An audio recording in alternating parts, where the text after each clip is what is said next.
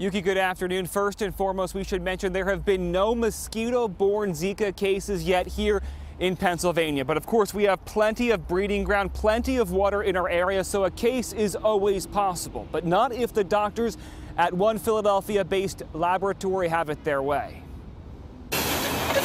We were watching, just like everybody else, the epidemic in Brazil and South America. So Inovio Pharmaceuticals president Dr. Joseph Kim teamed up with Dr. David Weiner at Philly's Wistar Institute to create a safe vaccine to battle the Zika virus. And fast forward 9 months, Inovio had the first Zika vaccine to be approved by the FDA for human testing.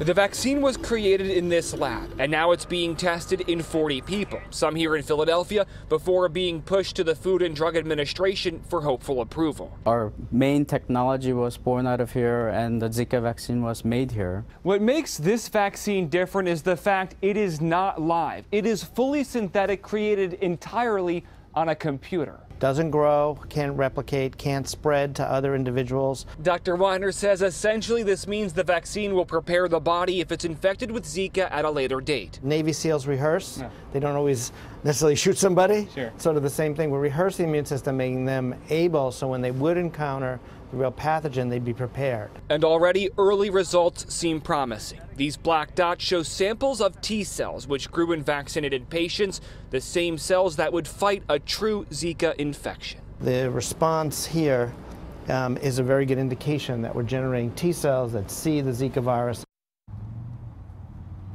Right now, there is no set release date for this vaccine. It really depends on two different factors. The first, of course, the results of this testing on humans. The second, how serious the Zika virus is at the time of those results. We're live here along the Schuylkill River. I'm Argos, CBS 3 Eyewitness News.